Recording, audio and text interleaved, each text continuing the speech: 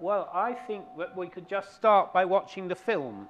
Yeah? Yeah. This is a film made in St. Petersburg in something like '98. This building is the Central Exhibition Hall, but as you can see from the horses, its subtitle is the Manège. The Manège means riding school. It's the actual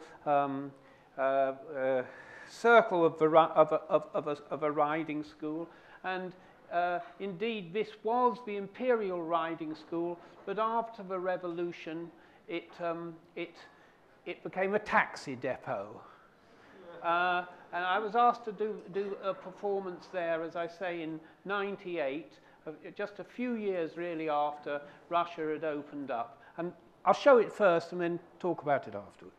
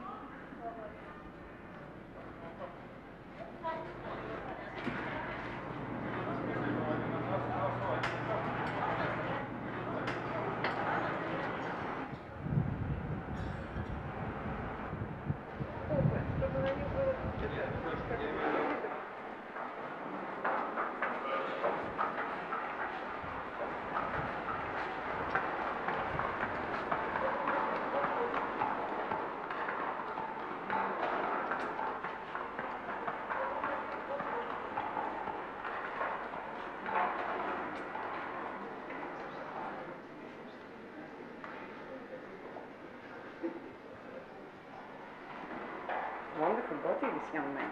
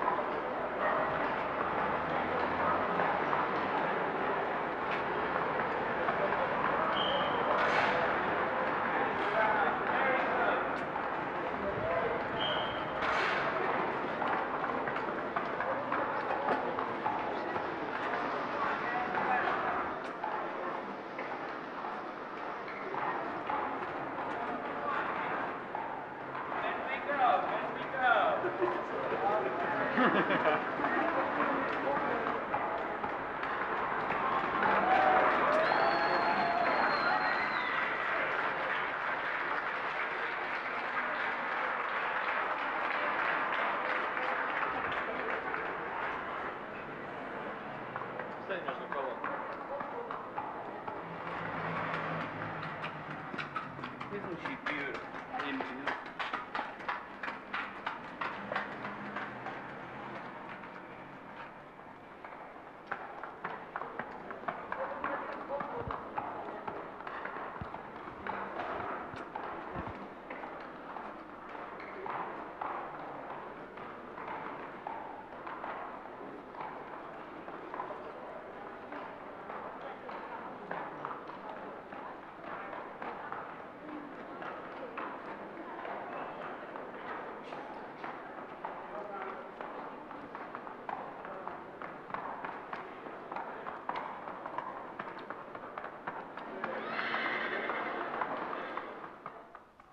Yeah, that'd be great.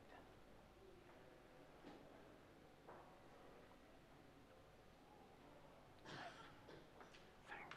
That's great.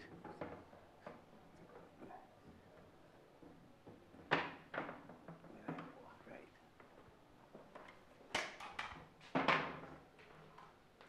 Lovely. Thanks so much. Okay. Cheers. Thanks. I thought I'd sit and really today I'm just going to riff a little about various things rather than any prepared thing. Art within. Can we have some light? I'd love to be able to see people. Art within galleries. Art outside galleries. The outside world is outside, and the world and art is within galleries. But that's not really true, is it? I mean, right from the start, the outside world is what we expect to find in the gallery. Whether it's Caravaggio finds a street urchin and suddenly that street urchin ends up as a beautiful painting inside the Uffizi. So equally, obviously, sculpture can be outside in Trafalgar Square. So I think we've always had this ambiguity about the outside world and the art world. And actually, there's always an osmosis. There's always been this transition between the two, and in a sense, art itself, the grubbiest street corner can become absolutely a ravishing work of beauty simply through its recreation as a piece of art. There's some strange change that the outside world goes through when it's made into art. This has always really interested me in terms of I've often worked with very ordinary actions, taking off a coat, putting on a coat, really perhaps looking at people like Duchamp and the ready-made and the found object. And so a large part of the choreography or the devising of things like the theatre of mistakes have been about simply structuring natural actions, functional actions. I've made sculpture using chairs or sculpture using tables. So in a way, it's very much about that sort of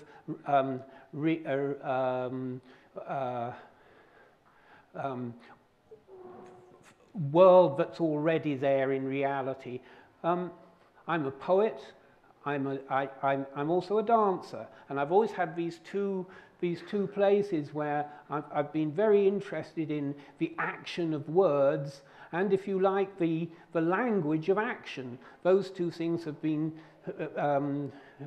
there with me really right from the start. And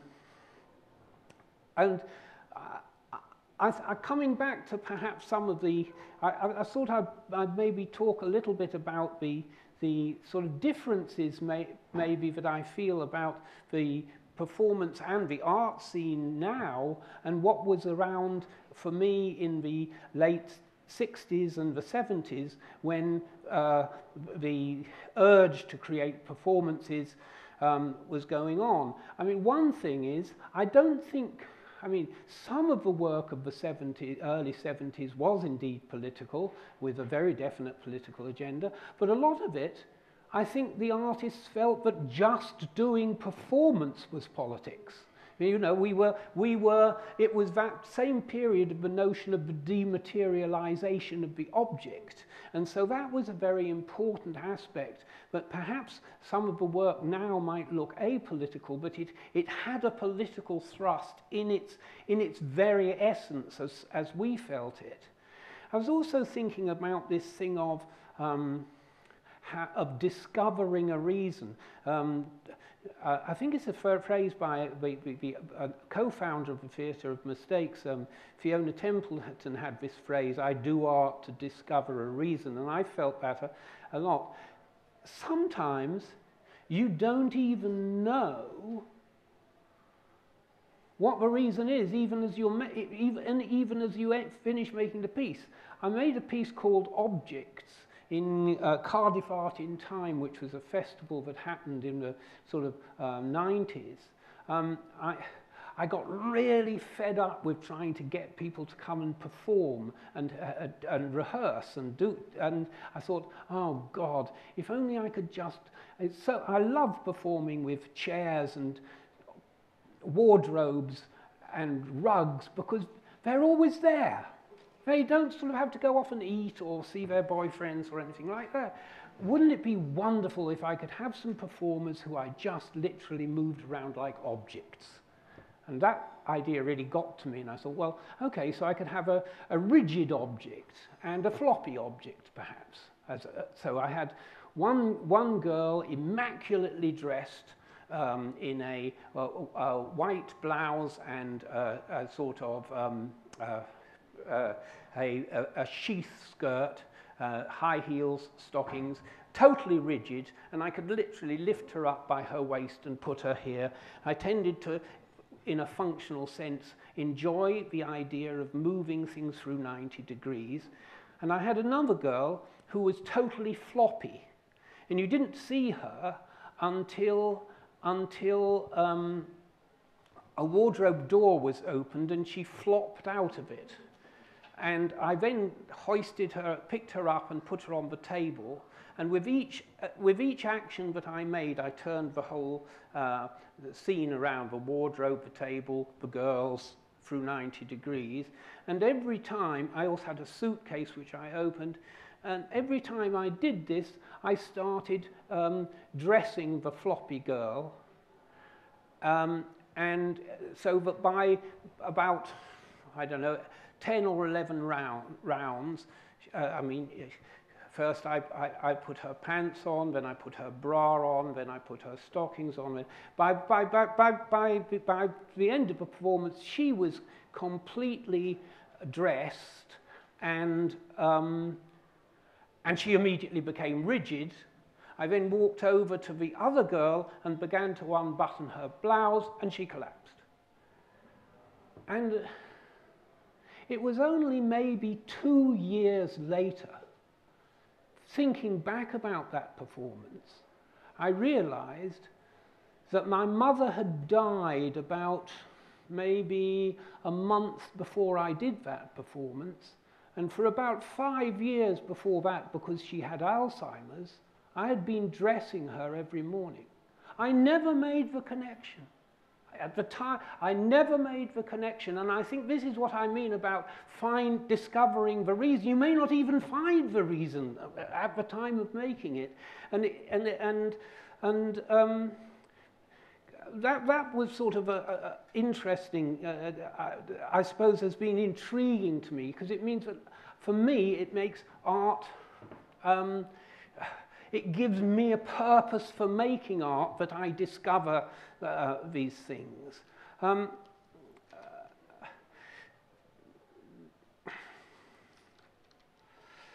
There's some interesting things about the performance. I've still got some little chapbooks that I made about the performance of.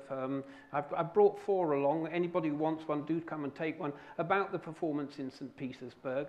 Again, here was this situation of inside and outside.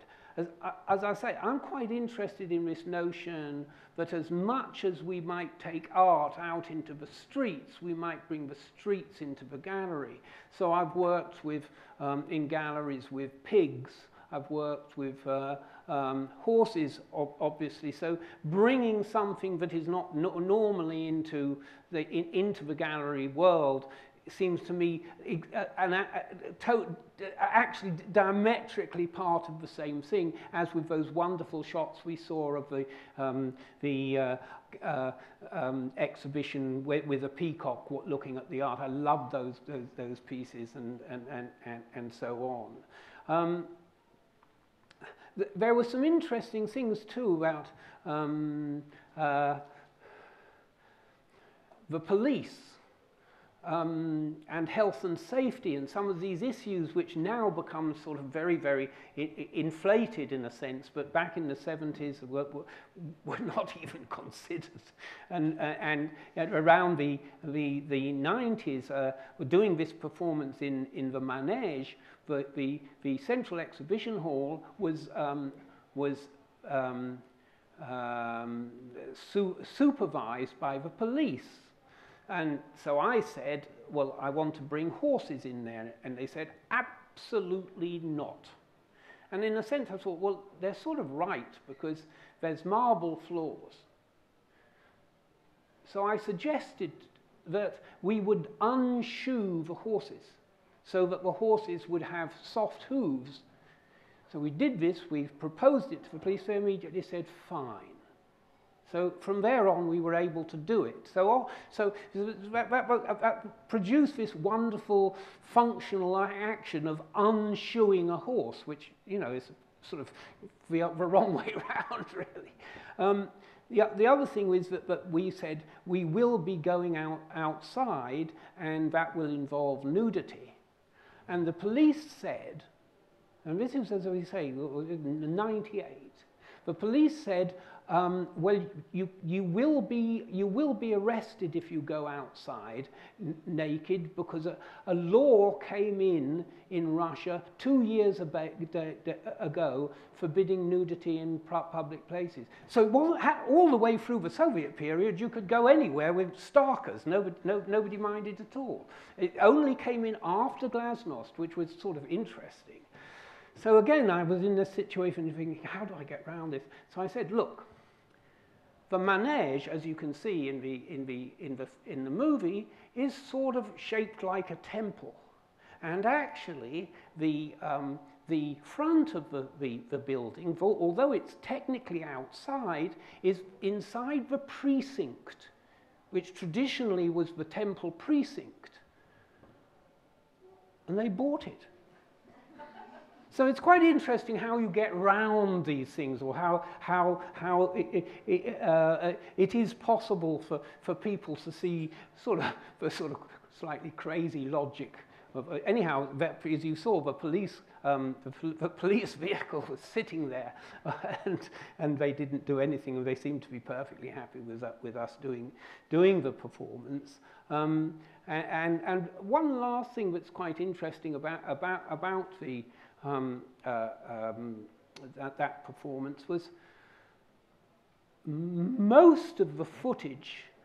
There's some footage by Emmanuel Wakeley, who was there, who's a tremendous, she was doing performances for the same crowd who'd invited us out there, and we were working together on various pieces there.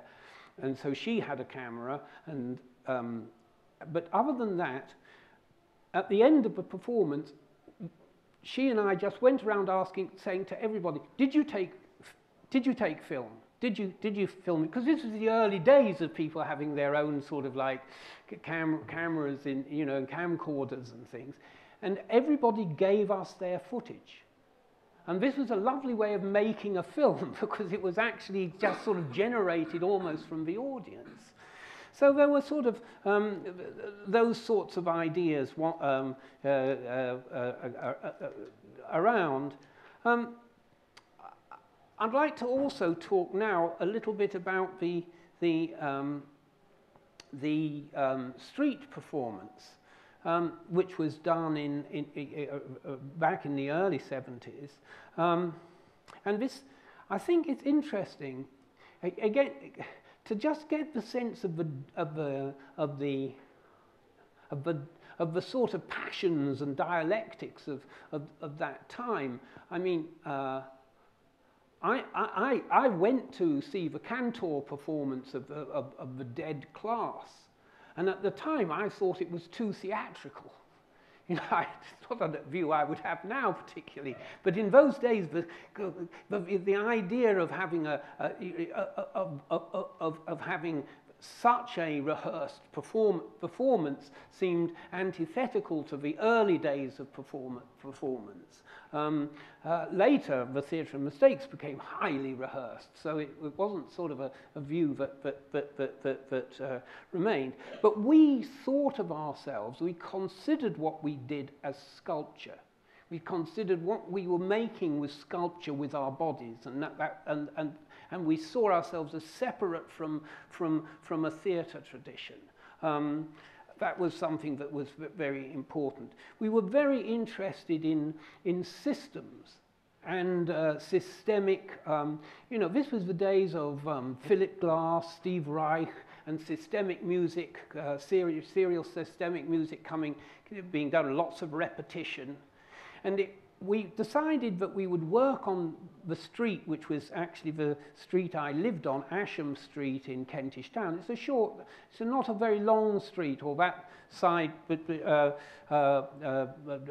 abuts onto Lady Margaret Road. It's about 30 houses long terrace street. And we decided that we would rehearse for something like 6 to 9 weeks on that street, and then invite anyone who was around to join us in the performance. And we ended up with quite a tribe. I think there must have been about 70 or 80 people involved in the performance. Of course, no money at all. I mean, this was completely outside any encouragement from any powers that were.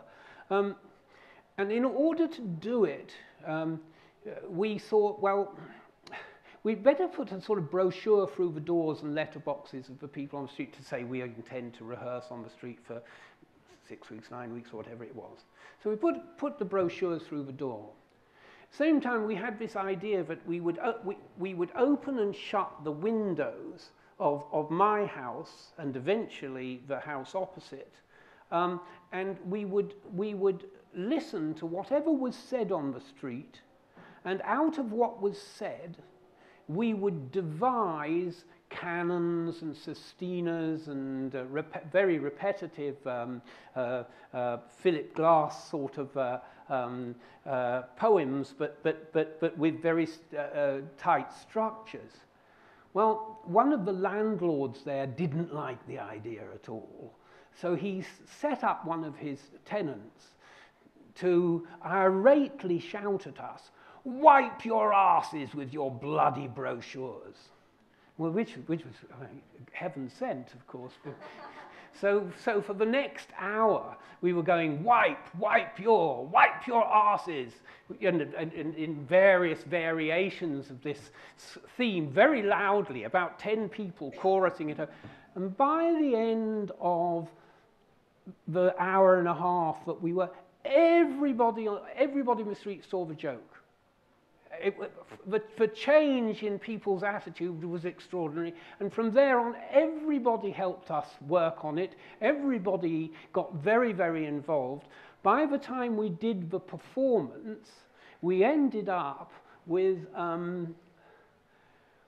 everybody had taken the interior of their sitting room and put it out on the pavement. So you walk down everybody's sitting room, and we also had an interior decorated skip, which I think you can see in the tiny photos, which is all we got. And so everybody in the community got very involved. We were able to get into the houses the other side, so we could open and shut the windows. If we shut the windows, everybody in the street fell down. And that was probably one of the first die-ins. I think I don't remember any of the sort of die-ins that then later happened in a more political message before that. So we were very interested in, and it wasn't a die-in, it was just a sort of trigger. We were very involved in trigger systems, so if the windows came down, everybody fell down on the floor. If the windows went up, all the people stood up on the... And I mean, the idea was that some of your audience would be just passers-by who would just sort of suddenly sort of feel a bit sort of surprised that everybody else had fallen down. And it was that sort of sense of maybe the bizarre or the incongruous, which was much more important then than any particular message. We had a Mikam Toran who now shows with Anthony Reynolds moving 3 dustbins systemically down the street, piling them on top of each other and then unpiling them very, very slowly. Most things happened so slowly nobody could see them moving, or extremely fast, but then you had to freeze for as long as it would have taken you to have done that action so slowly nobody could see you moving. We worked on a sort of recipe of performance exercises, which is expressed in a book called Elements of Performance Art, which I think I've also got a copy of, which is a whole series of functional performance exercises we devised, which you could mix to create a performance, a bit like you might choose dishes in a Chinese menu. And the notion was very much about mutual art. This was a phrase we used, and we actually created a manifesto called the Manifesto of Mutual Art, which was this idea that we were all servants of and masters of each other, that anyone could create an exercise, and we would all try to do that performance exercise, provided the person who instigated that exercise was prepared to be in anybody else's exercise. And so it was very much this notion of also getting away from the idea of a personality-based artist, individual take. That was quite related to Michael Craig Martin, with Michael Craig Martin's antipathy towards gestural action in painting. So there were sort of aspects of these were I'm trying to give you some sense of that atmosphere that was creating the work. And so we were using that sort of slow motion sense, and among other exercises, we had a slow motion car accident, which was very nice. Somebody drove a car, I think it was my wife's Mini, so slowly nobody could see it moving, and somebody was sort of run over by it and moved over the roof of it. There was a slow motion ice cream van followed by about 30 slow motion children. That was all scheduled to happen, except that another ice cream van turned into the street in the middle and had to back away, you know. So there was also a level of serendipity and chance and mistakes. We saw mistakes almost as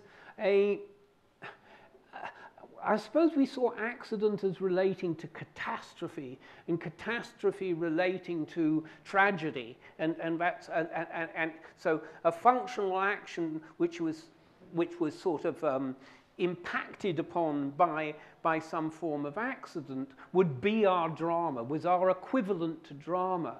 This was quite well expressed in a piece called the three-act piece, where the performers did various actions, more or less improvised actions for about 20 minutes.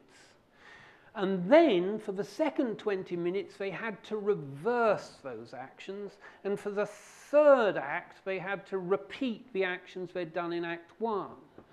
But there was a set mover who brought on a table, 2 chairs, and a wardrobe during that. And he brought them on in Act 1, object A, object B, object C, and he placed them down. But he took them out, object A, object B, object C. So there was an anomaly between where the objects were, because they weren't reversing out of the piece in the same order as we were reversing, if you get what I mean, which meant that people, and since people were moving backwards, sometimes they had to run backwards through tables that shouldn't have been there. And so that notion of, if you like, tragedy as accident was interesting to us. And that sort of sense of shared instigation of the work, the mutuality of the work, was also expressed in the management. I notice in the vitrine there's one sheet which shows, you can see that different performance members had different jobs to get done in order to create the general admin of the piece. And so we were doing, we were always working in that sort of context. And perhaps the final piece that I will mention is, since you mentioned Village Greens, is we did a piece on Hartley Whitney Village Green. We used to work mainly in my mother's farm. I should mention my mother, just briefly. You can see her in one of those photos. My mother performed in the street in full hunting kit. And she sat there, and we wanted her to speak.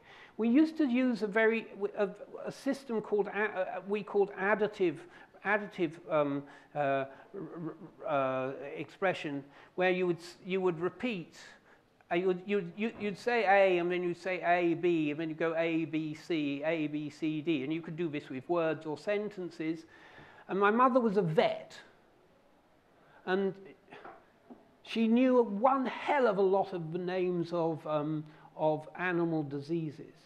So right the way, for an hour and a half, she sat there in her bowler and hunting kit, going shingles or whatever it was, staring, crazy chick disease, shingles, crazy chick disease, mastitis, and this went on all the way through the hour. Again, there wasn't an intent, there was only a discovery of what it might be about. On the Village Green, we did a performance. It was the year, I can't remember, 74, 75, the year of a terrible drought in England. There was no rain at all for about 3.5 months. And we devised a piece called Active Circles. This is perhaps the nearest we ever got to having an intention, where we formed, 5 of us formed a radius of a circle which could open out that, so that it would become a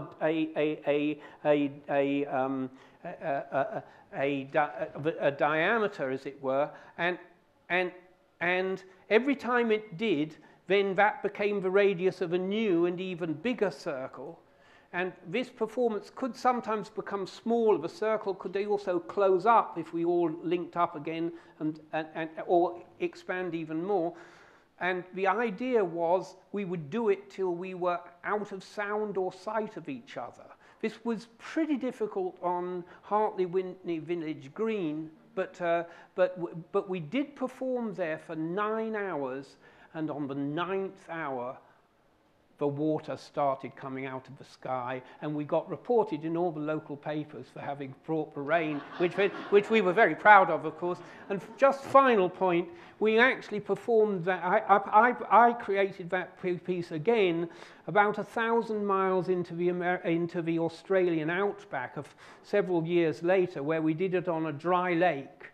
And on this dry lake, those 5 people did get to a point where you literally couldn't see the performer. They were that far away. And that was one of the wonderful moments in the outback. And this was a performance, that last point, this was a performance nobody saw. Only the performers who had come out there in the van were part of it. There was no audience, maybe the odd wallaby. Thank you very much. Oh, any questions? Got time for maybe 2 questions if anyone has one, or there'll be time for questions as well at the end. I just wonder, the one that you did in your street, after you did that, did it change the feel of the community? Did people get to know each other more who lived in that street? Perhaps, but I don't know. No, I didn't. It wasn't something that necessarily, I sort of would really probably say no, not particularly. Everybody retired back into their homes, and it became a very typical anonymous London street, really. It may have changed things. You don't know how much people were giggling about that funny performance they'd done last year or whatever, you know. But that was the street you lived in? It was the street I lived in. Get to know your neighbours on the street? Only functionally for that performance.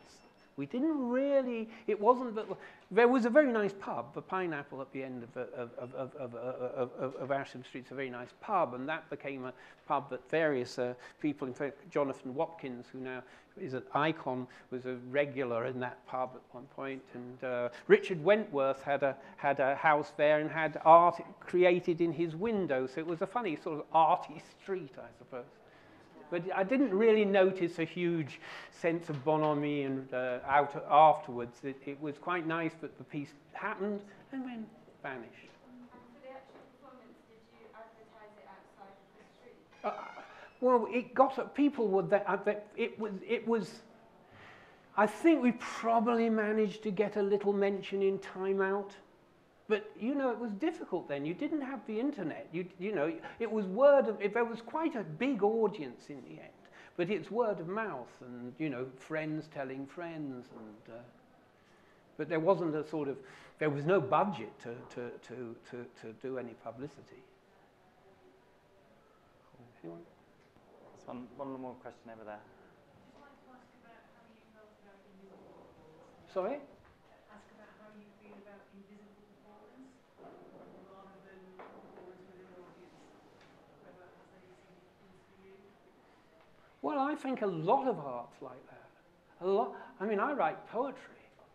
God, that's pretty invisible, you know. I mean, you know, maybe, you know, you do a reading and maybe 5 people are there and they like it, and, you know. I mean, again, it's this question of, it's often asked in art schools, and, you know, who are you doing this art for? And I'm a bit worried that sometimes in schools there's this notion of you must have a target audience, you must have a sense of who you're doing this for. We really, I mean, for me, I never did have that. I always really been making this work because of my own intrigue in doing it. Okay. Thank you. Thank you very much, That's Anthony. good.